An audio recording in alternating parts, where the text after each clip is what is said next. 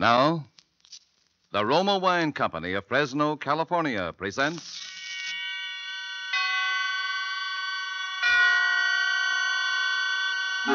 Suspense.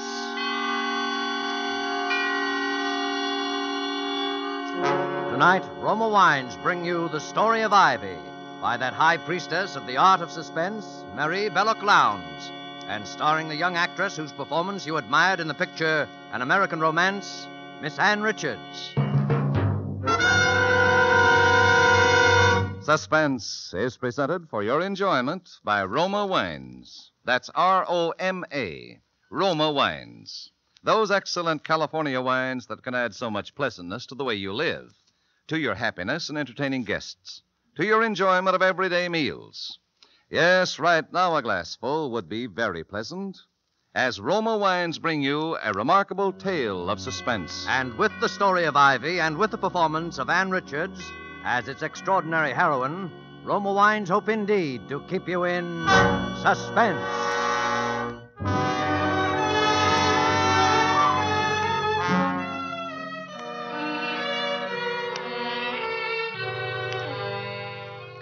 The Story of Ivy.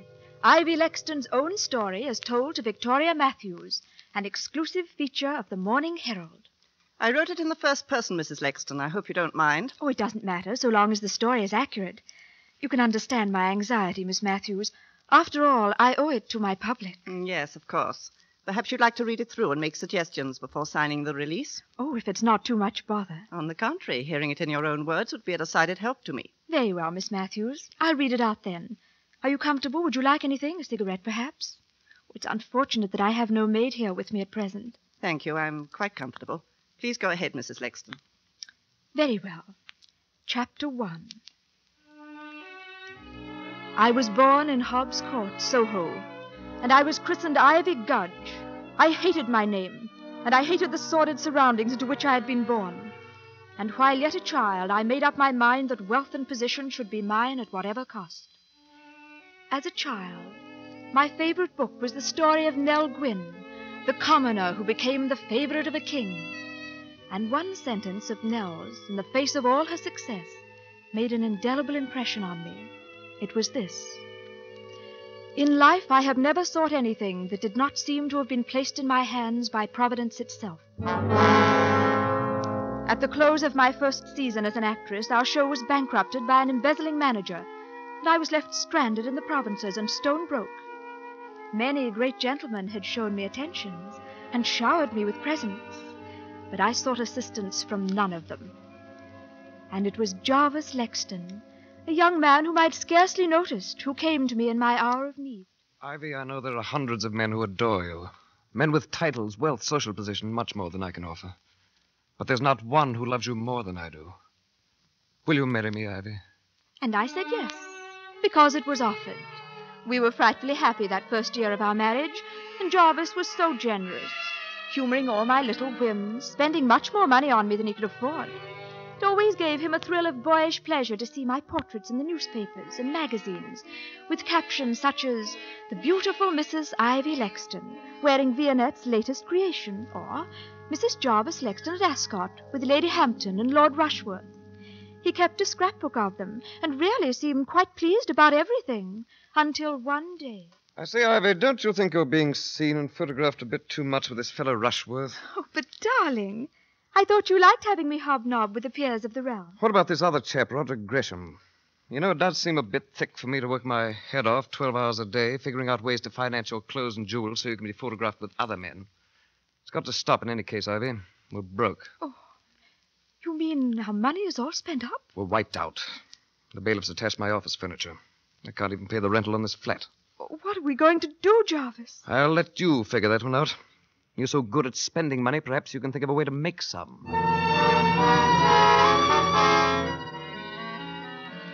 So you see, Jarvis really made the suggestion to me himself. I don't know what we'd have done during the next few months if it hadn't been for the generosity of Roger Gresham and Lord Rushworth. Roger was only a young doctor starting out in practice and couldn't help a great deal, of course, though he was even fonder of me than Miles Rushworth, now that I look back on it. It was in July that things took such a distressing turn. I'd been out to dinner with Roger Gresham, and I asked him up to the flat afterwards to say hello to Jarvis and cheer him up. Poor Jarvis hadn't been feeling well lately. Well, Ivy, this is a fine hour to come home to your loving husband. Where have you been? Out, darling. Aren't you going to say hello to Roger? I suppose I should thank him for keeping my wife amused. I say, old fellow. Roger has just been telling me the most fascinating things. He was called as an expert, you know, for the Crown and the Bronson case. I asked him to come up and tell you about it, darling, since you're such a detective fan. Well, that's nice of you, Roger. Do tell me all about the Bronson case. Well, there was nothing so interesting about the murder itself. It was just a simple case of arsenic poisoning. You don't say. As a medical man, what interested me about it was what a doctor ought to do in a case where he suspects a patient's being secretly poisoned. What would you do, Roger? Well, it's hard to say. If you called in the police and your suspicions turned out to be unfounded, it would just about finish your career. I suppose that's why so many poisoners get away with it. Well, I guess I'd better be getting along. Drop in again sometime, Roger. Bring your own arsenic. Jarvis. Well, cheerio. Ivy, see you later. Really, Jarvis, I've never been so humiliated. You know I don't like him. Why do you persist in bringing him here? Why, darling, I do believe you're jealous. Well, why shouldn't I be? I like it when you're jealous. It's like old times, isn't it? Do you deny that he's in love with you? And that you've encouraged him? Him and I don't know how many others? Oh, now, darling, don't be like that. There's only one other. You admit it. Well, darling, we may as well be realistic. We're still Stony Brook, and you don't seem to have any prospects. What are you driving at? Well, Miles got back in town today, and I'm Who's seeing Miles? him tomorrow night. Lord Rushworth, darling. Oh, that titled idiot. That titled idiot has been paying the rent on this flat for the past 6 months, if you want to know the truth. Why, you little... Oh, well, now, darling, can I help it if Miles Rushworth is awfully, awfully fond of me? And if it helps us, what's the difference? Go on. I'm listening. Darling, look, I'm just a burden to you at this stage, aren't I? So you want me to give you a divorce, is that it? Needn't make any difference between us, darling. As soon as I'm Lady Rushworth, I'll settle a nice allowance on you. Are you serious? Of course I'm serious, darling. Well, I don't play your rotten, filthy game. Jarvis. You married me for richer or poorer, and you're going to stick to your bargain. And if you try to divorce me, I'll make such a scandal your precious Lord Rushworth will wish he'd never met you. In fact, I've a notion to do it anyway. Oh, Jarvis, you wouldn't. That would spoil everything. Now, you're frightened, aren't you? Well, I'll give you your choice. Either you give up your boyfriends and keep me, or you'll lose all three of us. Which will it be? Well, all right, Jarvis. I'll tell Roger and Miles both. I can't see them again, ever. Why didn't you just ask me to kill myself? I might have obliged if you'd been more honest. Jarvis, you mustn't say such things. You're poison to me. I ought to let you go. But I won't. And if it's any satisfaction to you, I'd be better off dead than with things the way they are.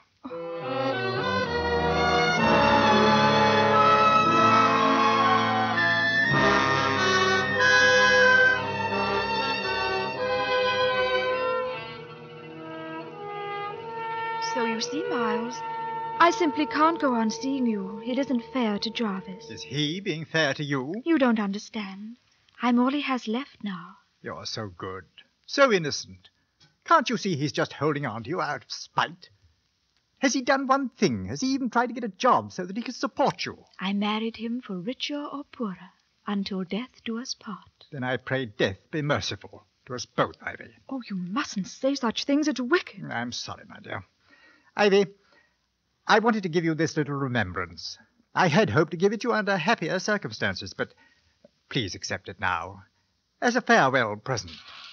Oh, Lord Rushworth, you shouldn't have. It's only a little thing, the little handbag you admired so much. We saw it in Cartier's window. Oh, Remember? the one with the emerald clasp. Oh, you shouldn't have.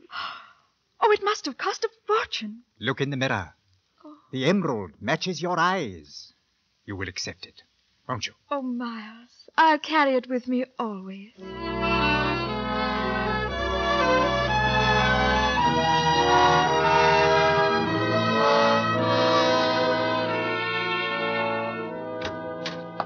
Ivy, darling. Come in, come in. Oh, I was just in the neighborhood, Roger, and I thought that Here, let me take your things. I say. Oh, what a smart handbag. Real emerald, isn't it? Yes, Miles gave it to me. Isn't it lovely? You know what it means, accepting a present like that from him? Oh, don't be silly, Roger. It was a farewell present. Farewell? Darling, do you really mean that? Roger, please. What if your housekeeper walked in? Oh, I'm sorry.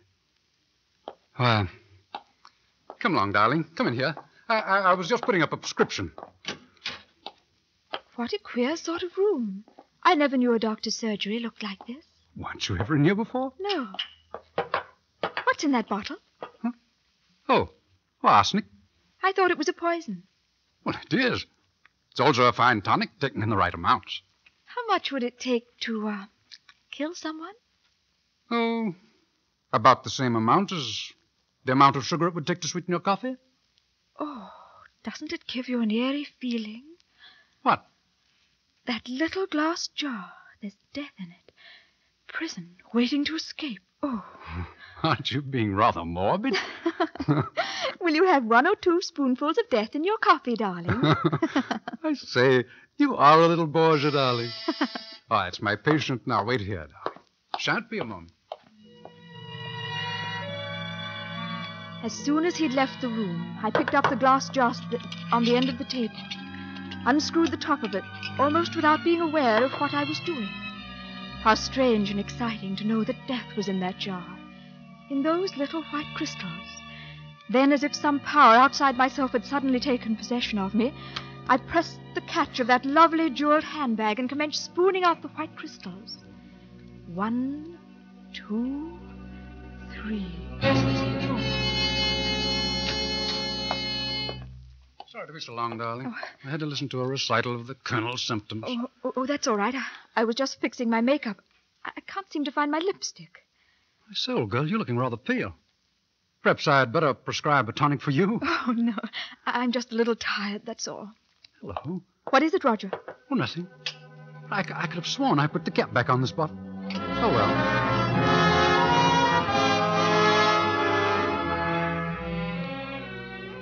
On the bus, all the way back to Kensington, I kept wondering why I had done that funny thing. It seemed as if everyone was staring at me and at the little handbag with the emerald clasp. In a momentary surge of panic, I wondered if they'd guessed my secret. The little white crystals of death I had carried away with me. For what? For whom? Then of a sudden it came to me. Providence had placed in my hands the means of helping my poor, unhappy husband.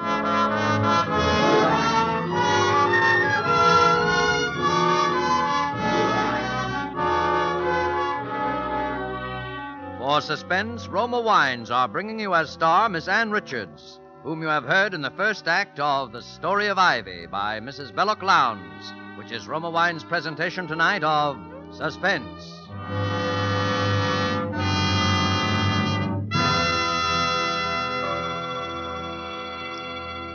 Between the acts of Suspense, this is Truman Bradley for Roma Wines. Gracious hostess, Elsa Maxwell makes this timely suggestion. During the warm weather, I'd suggest you try America's smartest, coolest drink, refreshing Roma wine and soda. So simple, and yet so charming. When the temperature soars, enjoy iced, thirst-quenching Roma wine and soda. Simply half-fill tall glasses with good Roma California Burgundy or Roma California Sauterne. Add ice cubes and sparkling water. A little sugar if you wish. And for a decorative touch, garnish with cherries and slices of fruit. The secret of the flavorful goodness of Roma wine and soda is the distinguished Roma wine, unvaryingly good, always high in quality of bouquet, brilliance, and taste. The result of selected grapes, slowly brought to perfection in California's choicest vineyards, carefully, unhurriedly, guided to flavor fullness by the ancient skill of Roma's famed wineries. Yet all this goodness is yours for only pennies a glass. Remember, because of uniformly fine quality at reasonable cost, more Americans enjoy Roma than any other wine. ROMA, Roma Wines. And now Roma Wines bring back to our Hollywood soundstage Ann Richards, who continues the story of Ivy, a play well calculated to keep you in suspense.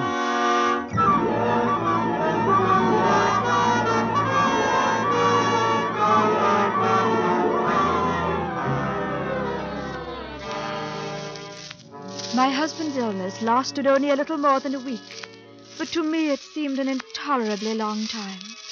Thanks to the generosity of Lord Rushworth, I was able to have a nurse in to look after him. But I couldn't help wishing there was something more I could do for him.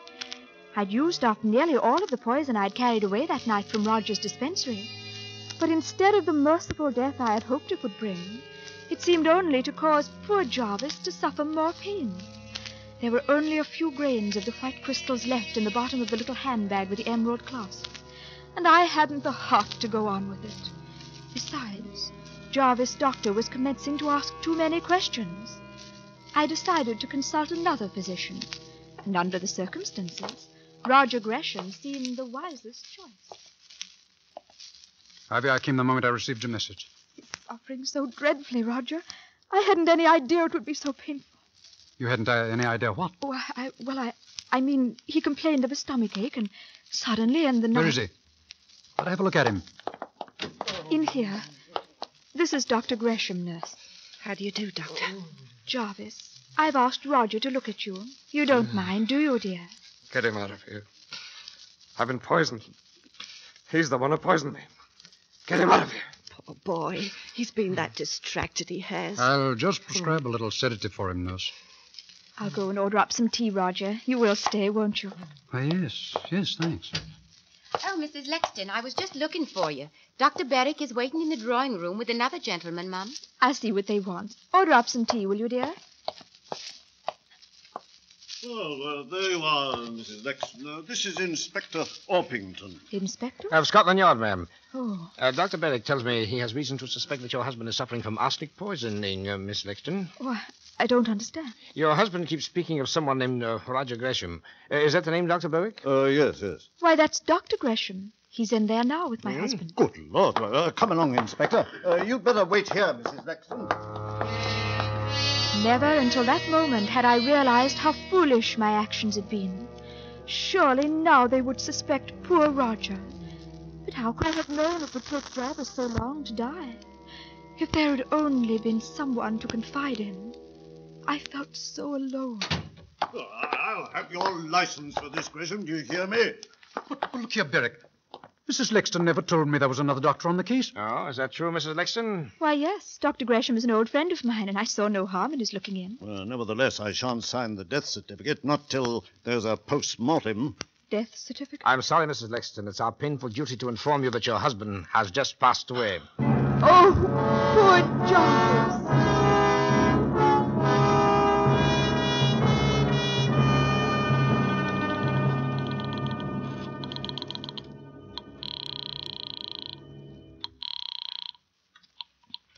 Dr. Gresham speaking. Roger, it's Ivy. Ivy, why haven't you called me before? What's been happening? Oh, Roger, it's been such an ordeal you don't know. And that dreadful man, that inspector from Scotland Yard, has been here again asking questions. What kind of questions? Well, darling, I can't tell you everything over the telephone, but he said it was his duty to find out the truth. The truth about what? They found out that poor Jarvis died of arsenic poisoning. Suicide? The inspector says they know it was murder because Jarvis hadn't assets. Don't think that What possible motive could I have? None, of course, darling. But I was silly enough to let out to the inspector that you had been, well, fond of me in a sort of way. Are you there, Roger? Yes. Yes, go on, Ivy. Well, the moment I said it, I saw what a mistake I'd made. But he spoke as if he already knew such a lot, or at any rate, some part of it. What part of it? Well, that even if I didn't care for you, you had been very, very fond of me. Are you there, Roger? Yes. Yes, Ivy. Go on. What else? Well, he He's certain to ask if I've ever been to see you at your house, I mean. Well, of course, I said no. Are you still on the line, Roger? Yes, Ivy. Well, you won't give me away, will you, Roger, darling? No. No, Ivy, don't worry. I won't give you away.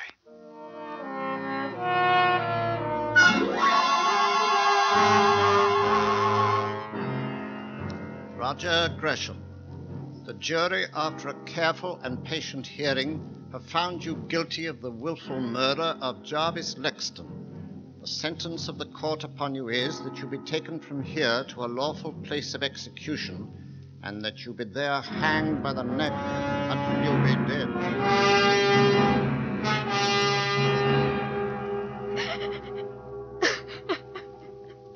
There, my dear. You mustn't give way like this. I can't help it, Miles. It's been such a shock. First poor Jarvis and now. Well, it's all over now. Look here, Ivy. Why not take a long voyage somewhere far away from here? The CM is marvelous for forgetting one's troubles. And make a fresh start somewhere. Rio, for instance. Oh, I've always wanted to see Rio. Perhaps we can go there for our honeymoon. Honeymoon? Are you thinking of remarrying? Why, Miles, darling, of course. Don't you remember what you said? If I were only free.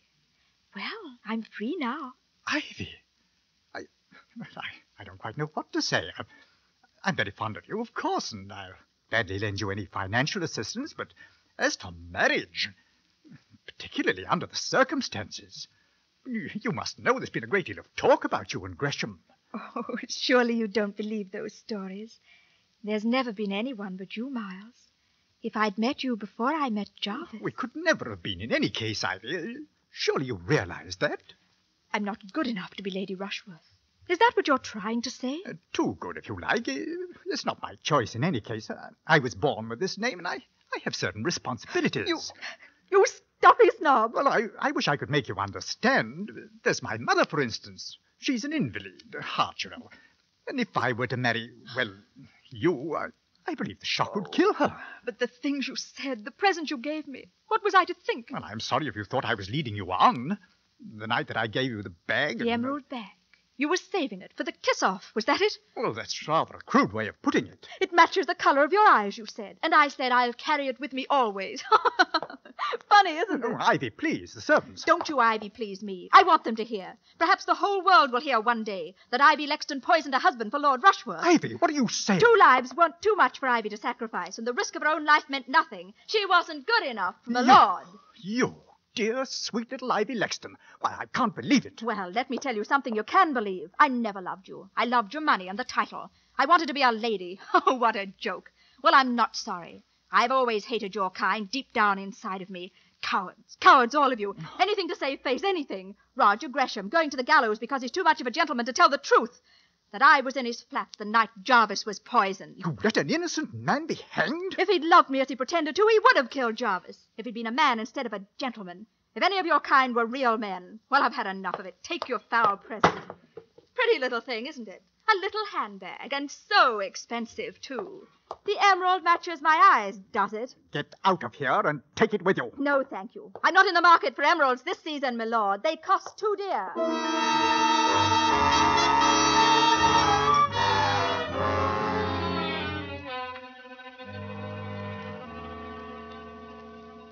We've analysed the residue in that handbag, Inspector. Oh, good. What did you find? Well, quite a lot of face powder, some tobacco crumbs, and about 3 grains of chemically pure arsenic. Leave it here. Sergeant, bring in Mrs. Lexton. Yes, sir. Bring in the prisoner. What's the meaning of this, Inspector? Please instruct your officers to treat me with respect. I'm not a common criminal. Let her go, officer. Thank you, Inspector. Mrs. Lexton, have you ever seen this handbag before? Oh, where did you get that? I'll ask you a question. Where did you get the arsenic that we found in it? I'm sure I don't know. Why don't you ask Lord Rushworth? My dear Mrs. Lexton, surely you know that Lord Rushworth is in no condition to answer questions. What do you mean? Lord Rushworth died last night of the effects of arsenic poisoning.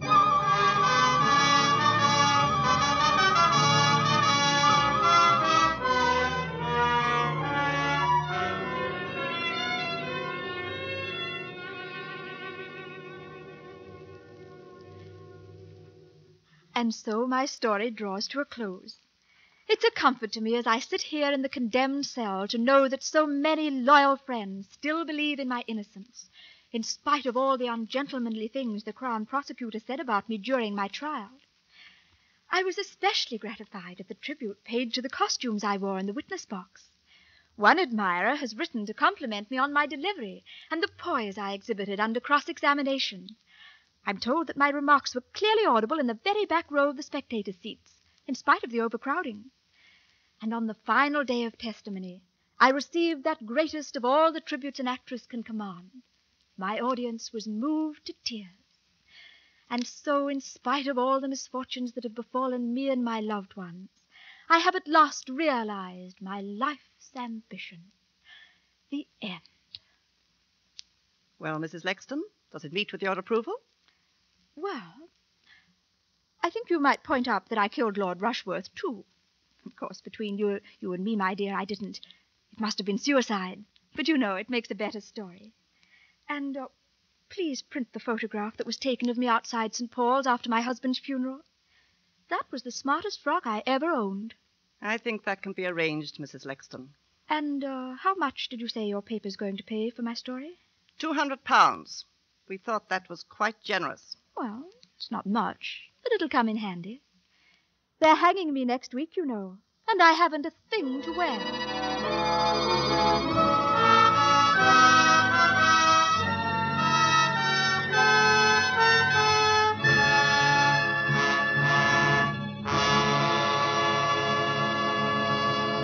And so closes the story of Ivy, in which Roma Wines have brought you Ann Richards as star of tonight's study in Suspense.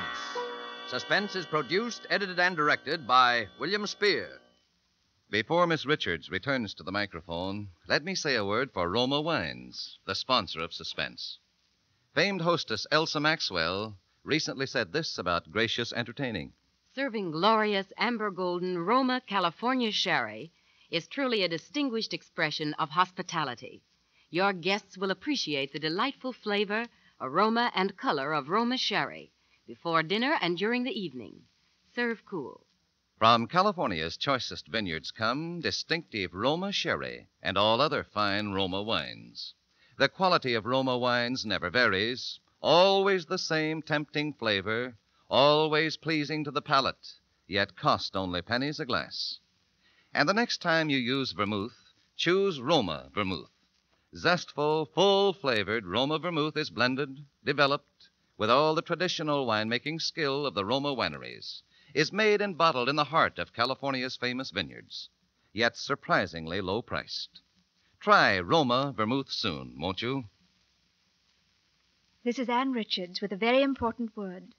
Our fighting men still need lots of weapons, ammunition, food, and supplies to defeat Japan, and they still depend on us at home to help pay the way. There'll be one less war loan this year. So to do our share, we must buy bigger war bonds now during the 7th war loan. War bonds, remember, are the world's safest investment. Thank you, Ann Richards. Next Thursday, same time, Mr. Henry Daniel will be your star of Suspense. Presented by Roma Wines, R-O-M-A, made in California for enjoyment throughout the world.